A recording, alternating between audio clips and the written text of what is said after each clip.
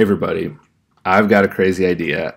I am going to try to make a product for a startup live on video from scratch. I'm a little nervous about this because even though I'm used to doing design, I've done this for a long time, I've worked with clients, I've run design teams, I've taught design, the actual act of making a thing is it's very personal, and their creativity just naturally involves a lot of mistakes and a lot of downtime and a lot of trying to figure things out. And for most designers, I think it's often a process, at least the craft part can be a process that is very personal and sometimes solitary. I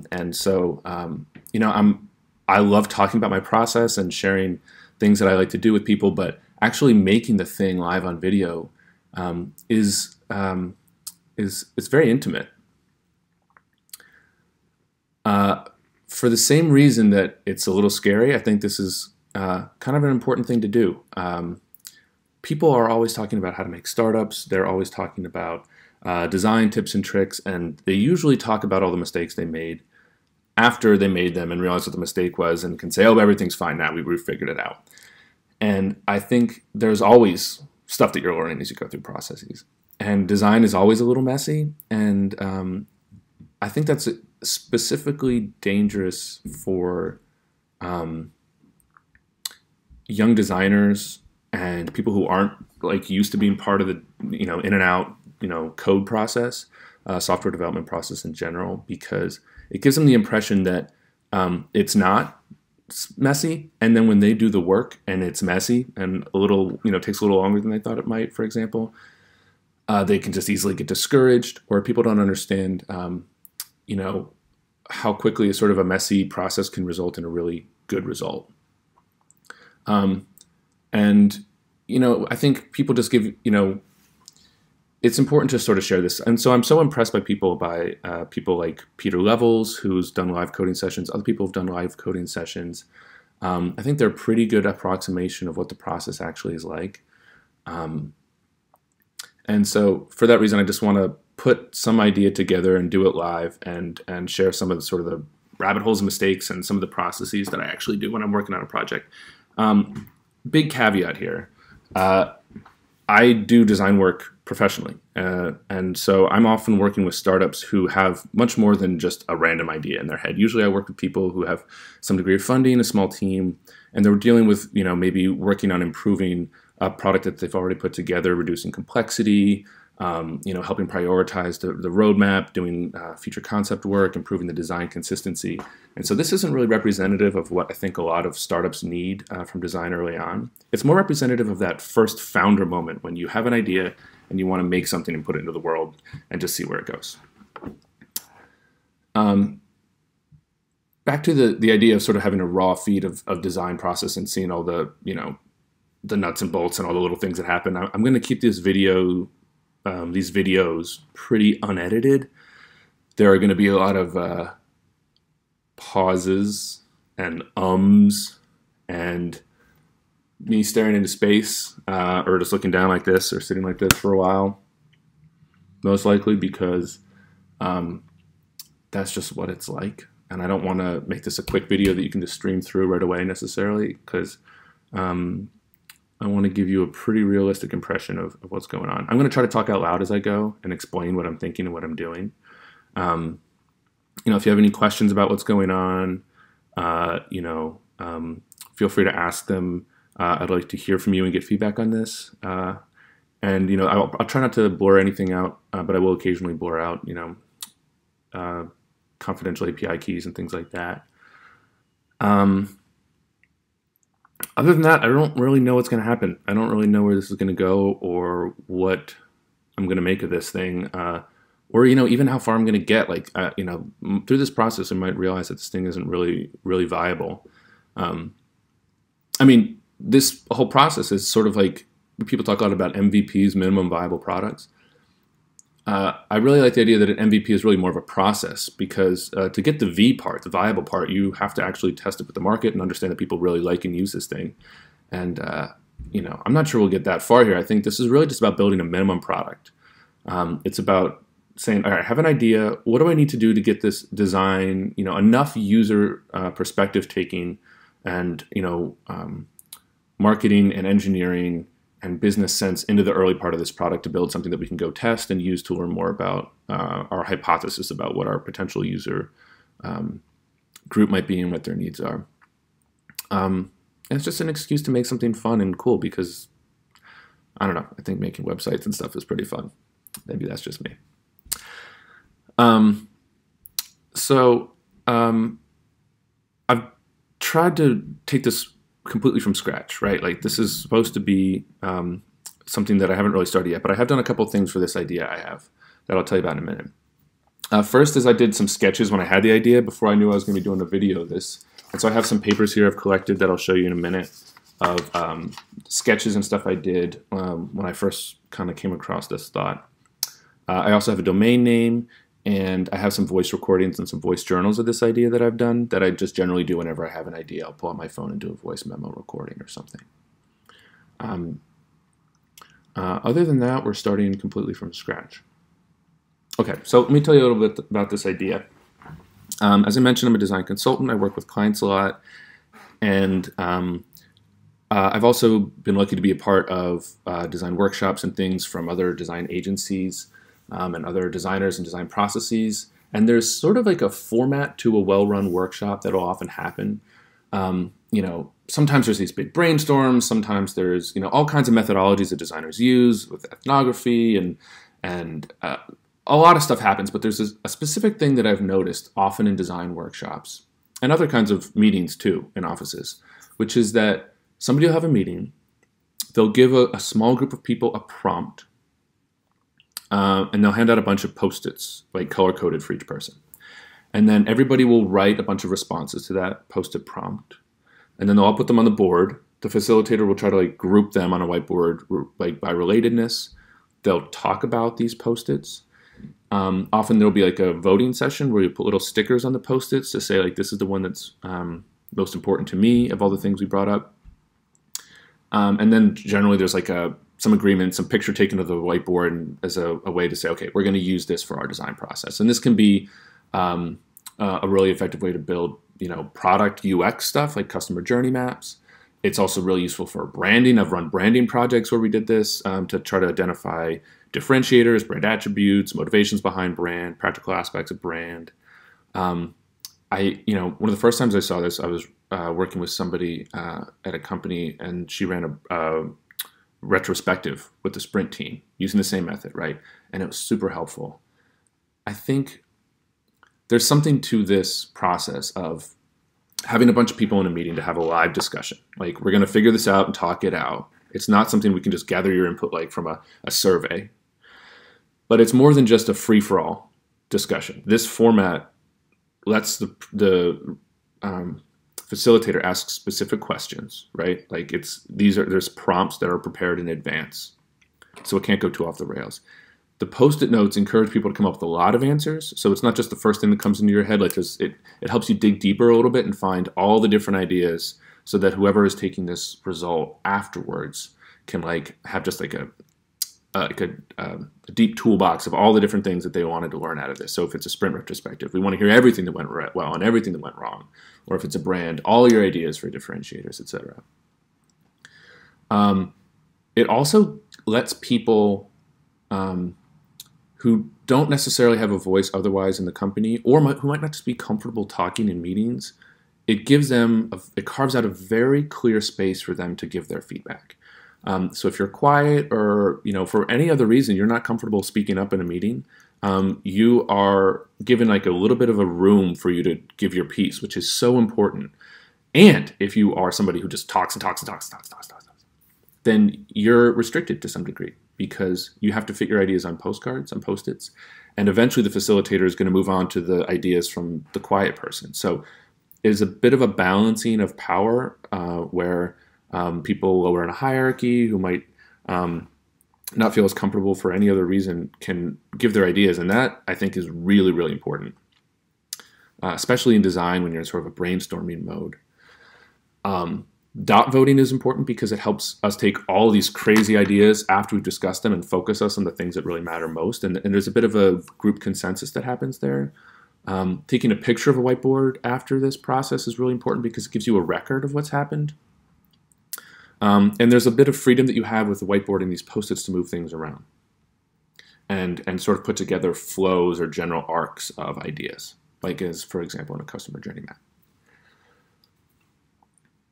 There are some disadvantages to this, though. Although I love paper and newspaper, and I've got paper right here all the time, as somebody who's run a bunch of these workshops in a similar style, you got to have a lot of Post-its. You got to have them color-coded. You got to have a lot of Sharpies that aren't out of ink. And that can be kind of a pain. I've also spent a lot of time after these workshops thinking, that was amazing. We got everything we need for our process. I can't wait to dive in and do this work. And then having to sit down for an hour or more with a bunch of pictures of whiteboards from this really great workshop, and then just whiteboard on one side of my screen, a picture of the whiteboard, and then a Google Doc on the other, and just trying to like type all the different things that people said into the Google Doc. And it just takes a long time, and it's kind of laborious. And it kind of makes me not want to run these meetings often because I know that there's just going to be a lot of like work before and after to get a lot of this feedback from people. And the Google Doc doesn't capture the same things that the other that the whiteboard has. For example, it's hard to attribute who said what on each Post-it to the Google Doc. It's also really hard to read people's handwriting, so you often just have big question marks like, I don't know what this Post-it was, hope it wasn't a good idea because I can't read this person's handwriting. And then sharing out the Google Doc is okay, but it doesn't look like the thing that we all made together in the room, so people tend not to read them or go review back to them. And then the pictures of the whiteboards are, you know, like I said, the handwriting is so bad that you really can't get a sense of an outcome from the meeting from just a big picture of the whiteboard. These are really useful often with remote teams, or rather for kickoffs, when you're like at the start of a project or the start of an idea, when you're gathering a lot of feedback, sort of the top of the design funnel, I like to call it.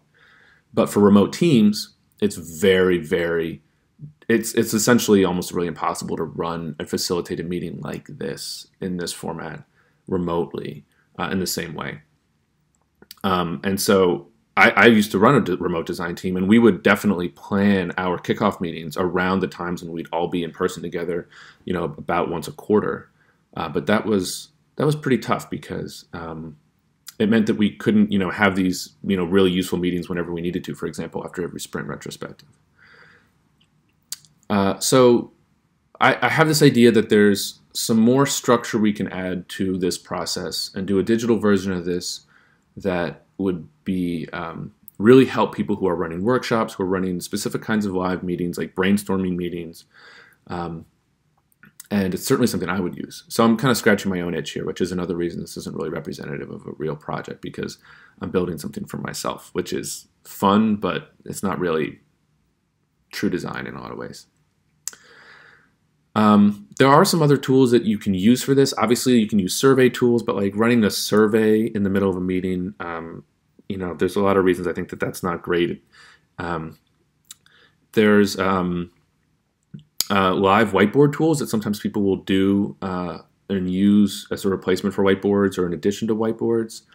But they're so unstructured. It's just kind of like taking a virtual version of this physical thing, where in reality the act of this Post-it note process is kind of a highly structured process, and that's kind of the point. You don't want people just throwing up anything on the whiteboard at any point, any time.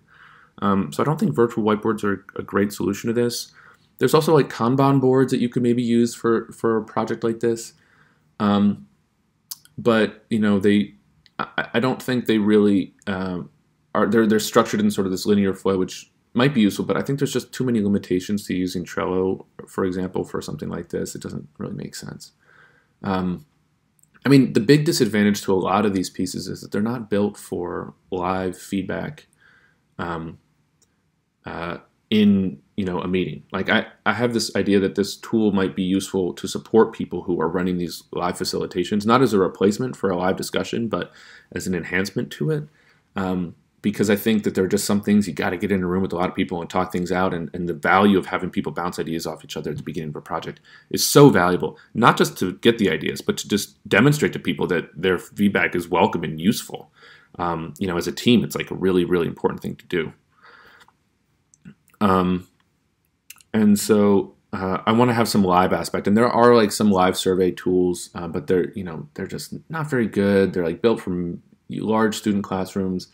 They're not something I would want to bring into an office, and they're also like, pick A, B, C, or D or something. They're not built for live, collaborative, facilitated brainstorming workshop sessions. Like that's the group we're going after. That's the use case that I specifically want to focus in on. I think it's a mistake to generally just say like, oh, what if we could just move information around arbitrarily and do this and have a tool that's like the layer for anything that would work like this. And good ideas are often very focused on a specific market with a specific use case, and that's what I'm focusing on here, at least for now, until I test it and find out that I'm wrong. There could be some issues with this. I mean, people love paper for these workshops for good reason. It's very flexible, and so if you want to deviate from the prompt, you can. I have a hypothesis that the added structure will make these so much easier to run and so repeatable that you can actually get the benefit of workshops without having this trained facilitator, that not having paper isn't so bad, and that the benefits will outweigh the potential of wanting to write on a Post-it. The benefits I already described. Maybe a bigger issue is just the idea of having people on their computers in live brainstorm meetings like that. I think that could be a big problem perceptually for people, because I think people generally think that if their screen is on, that people aren't participating, and I think they might kind of be right. I really think it's important that people are focused and paying attention to these meetings, and if they're in their email, then they're not participating. And if you give them a reason to look at their screen to add, to use this digital tool to participate in a live brainstorm session, then there's some fear that might not be conducive to like live collaboration as much as a paper prototype is. But I have some ideas about how to address that. And again, I think that's why it's important that I tailor this to like a live experience, specifically for people who are running a workshop. And I think there's some really interesting ways we can like say, how might we focus people in on paying attention to the stuff that's happening around them. Just some design tools, some design cues, a few things that we can do in the application to get people focused up and paying attention to the meeting. I have some ideas for that, but we'll get to that in a minute. So like I said, I have some documents here, some recordings. I'm going to basically try to get all my stuff together today, just get it in like a folder or something. I'm going to try to just like get a general sense of like build maybe like just a folder on my desktop of a project or my projects folder. Then we're going to put together probably the royal we. I'm going to put together wireframes of like just like a rough basic first version based off of all the notes and stuff after I've reviewed them. And then, we'll probably put it into code, just put together like a rough front-end web project, and see if we can't get something launched that approximates a rough value for this person. I'm not really sure what is going to happen. We'll also probably put together like a backlog. I will probably put together a bit of a backlog of all the different things that I want to do and how I want to prioritize them.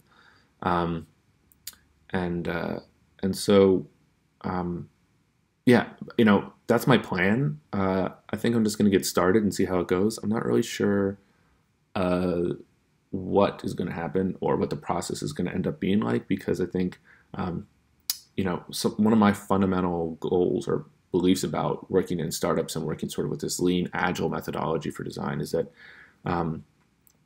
sometimes you have to take little small bets on hypotheses. You have to go not build out huge code bases, but you have to build out a little bit of design to see how it feels, see if it's working, show it to somebody.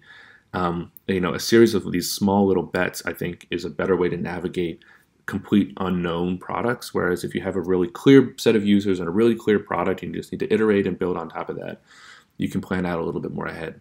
But frankly, and the reality of this design process, when it's so open-ended of what we're going to make here, is that things might change it up. And I'm excited to have people be kind of part of that process, and to have a chance to sort of show how that might work for everybody else. So, like I said, if you have any thoughts, I'd love to hear your comments and feedback on this. You know, thank you for giving this a chance, but also, you know, go easy on me. And I don't know, I'm excited to see how it goes. And like I said, I'm nervous, but I think this could be a product that could be really cool for people, and certainly something I would use. Yeah, here goes nothing.